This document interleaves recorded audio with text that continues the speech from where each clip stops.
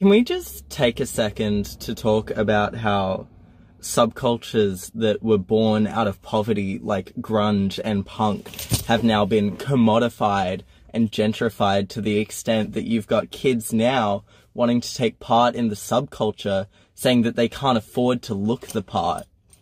Like, how fucked is that? Like, the reason, you know, flannel and baggy jeans and shit was so big in grunge was because it was affordable. That's what you could buy with, like, no money. That's why it was the look. The reason punk was so big on leather was because the fucking greaser subculture and bikey subculture had died out, and so they could get secondhand leather jackets for cheap. And now you've got fucking, like, Dolls Kill and all these bourgeois brands fucking building off this image of counterculture, but not actually taking part in it, and it fucks me off to no end. Before I get rid of the police, what do you think of that, Al? This is my perfect victory! That's right! I win! I'm gonna kill you. I'm gonna kill you. I'm gonna kill you. I'm gonna kill you.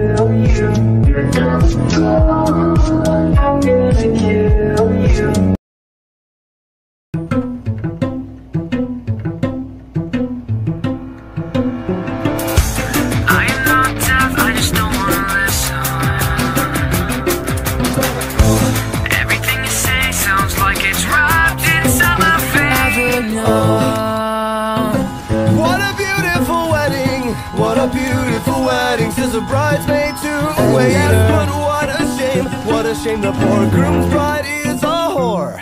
I've held my breath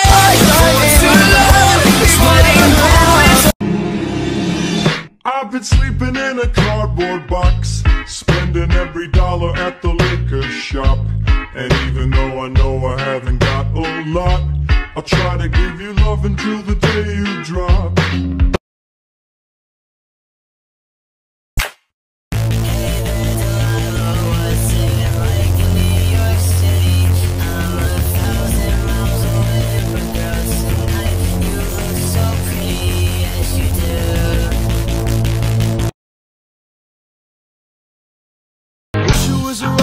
That'd be cool, taking what you know and breaking all the rules, screaming in your face till your ears get tender, teaching you a thing about race and gender. I'd like to kick your ass, yeah, that sounds fair, hiding my brutality behind dyed hair. Men with guitars, they don't know shit, and if they wanna talk shit, can you believe that I didn't think you would leave me? And now I can't trust anyone cause you just left me. I wish I never responded to those texts. It'd be better if we had just never met. I just got out of school, so here's a Crust tour. Black Lives Matter, Bikini Kill, Anti-Fascism, Protect Jewish Lives, and Pro-Choice. Anti-Capitalism, Communism, Punk's Not Dead, Anarcho-Communism, MCR, and mental illness awareness, feminism, bi pride, flannel, non-binary pride, and against me. Some star fabric, dead Kennedys, a cab, pride, and yin and yang. And then on this pocket I have an anarchy symbol, and on this one I have an X. And then on the back I just got some handprints, a monster symbol, American Idiot, trans rights are human rights, and more fabric. So yeah, those are my Crust pants so far. I love them. Stop. What the hell are you talking about? Get my pretty name out of your mouth. We are not the same without. Don't talk about me like how you might know how I feel. Top of the world, but your world isn't real. It wasn't ideal. So go have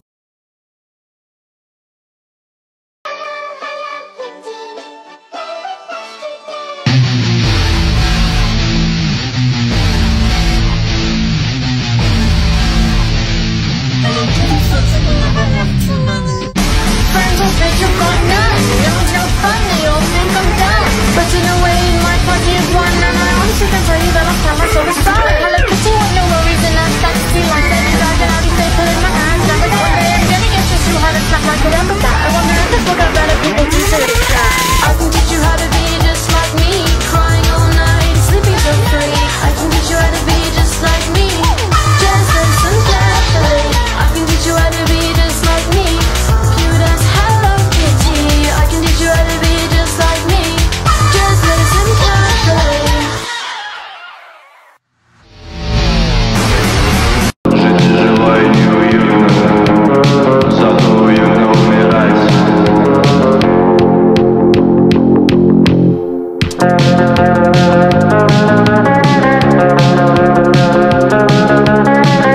Hey guys, so I got a couple requests on making a tutorial on how to make a battle vest, so I'm gonna do that now. So for starters is buying the actual vest. Normally I would say you should thrift your vests to avoid supporting big corporations, but since everything's closed, I would say you should go to Depop because they have a bunch of cheap vests. I got my vest off Depop. This is what it looked like before I fucked it up.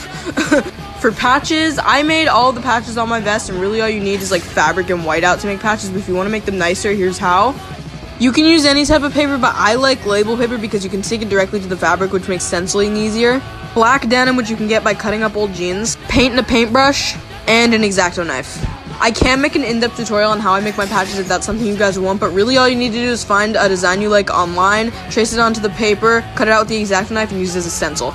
And I get that making patches can be hard, so if you'd rather buy them, some of my favorite places to do so are Etsy, crustpunks.com, and Headline Records.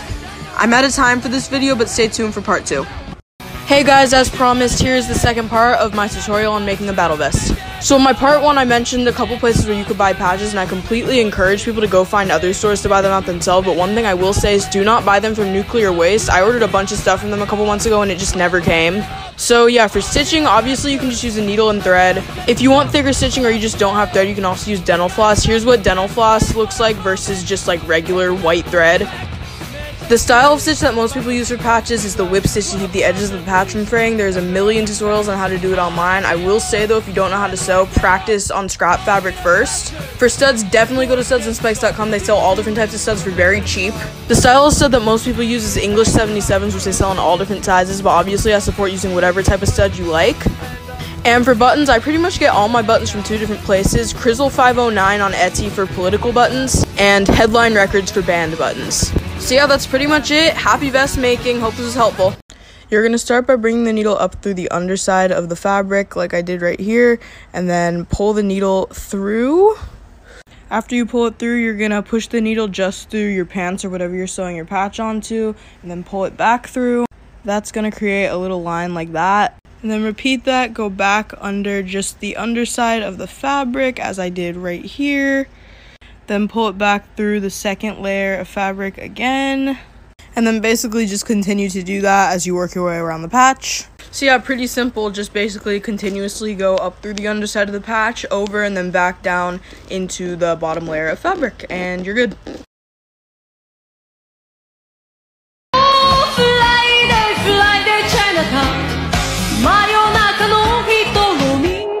Round 2. Oh, you're so traumatized, it makes me want to cry. You dumb bitch, I loved you, I loved you, I loved you, it's true. I wanted to be you and do what you do. I lived here, I loved here, I bought it, it's true, I'm so embarrassed. Give me your hand. The romance. Give me this dance. Yeah, I took a stand. I hope you understand. Where are you?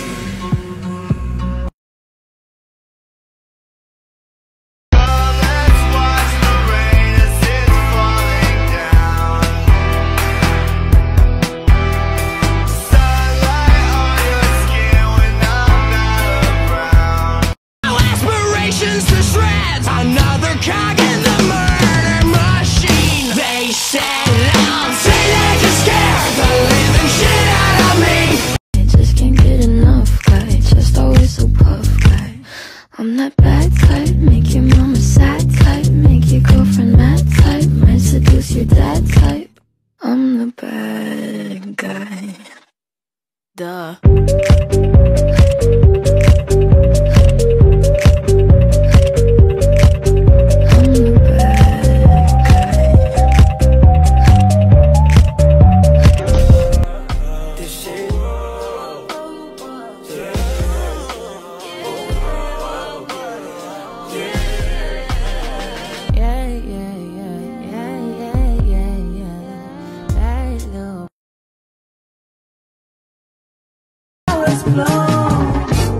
Cali, what you mean? I take it offense, cause I'm the hottest flower boy that popped up on the scene. Feeling better, better than ever, 'cause your umbrella.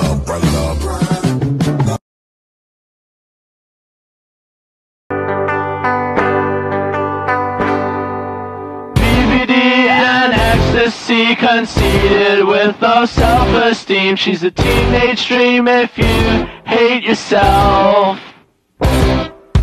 Right now.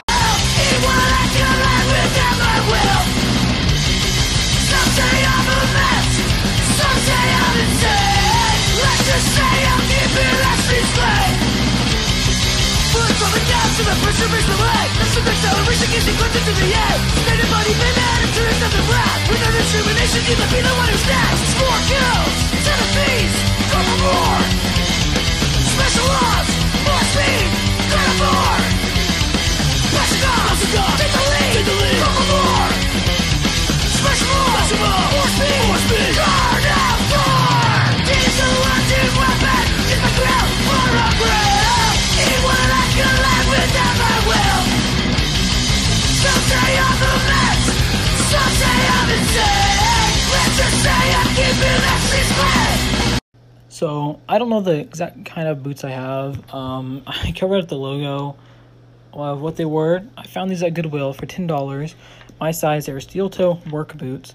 They were all black, and you know, I painted them you know, red and white, mainly because clown shoes. On the side we have Hello H, you know, for Slayer. We got Curb Stomped and some weird stuff. On this side we have you know, a noose, a grave stone, a coffin, and that's about it. These are all just spikes that fell off. We have the Malenko on that side. I guess nothing on this side, but there's spikes on the insides too. I'm gonna be repainting this one green, that kind of green. I also own this kind of boot. It's a Wolverine. It's steel toe also. This one was a lot more expensive because we got them brand new, but they're nice. Sometime this Christmas I'll be getting a new pair of really heavy boots. And yeah, that's about it.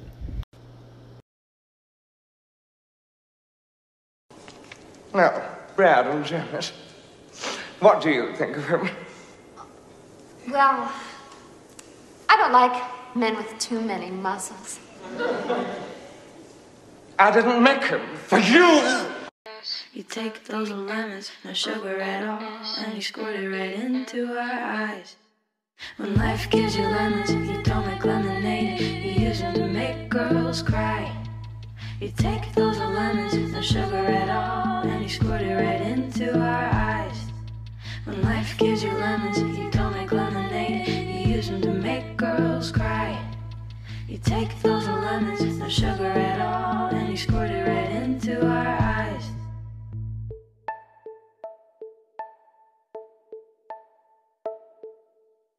I've tried to... Here is a tour of the pants.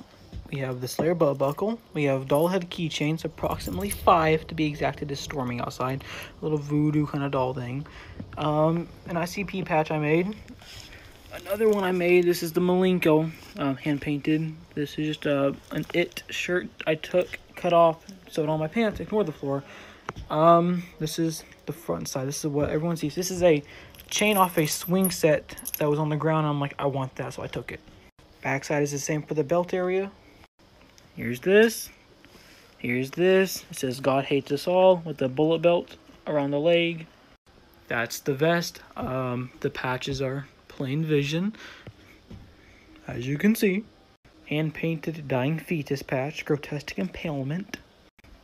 I have videos on all of my clothes. If you want to see specific clothing other than these two, I got overalls and another jacket. TVS. You're looking glamorous. Let's get mischievous and polyamorous. Wine and women and wonderful vices. Welcome to the cult of Dionysus. I'm feeling DVS.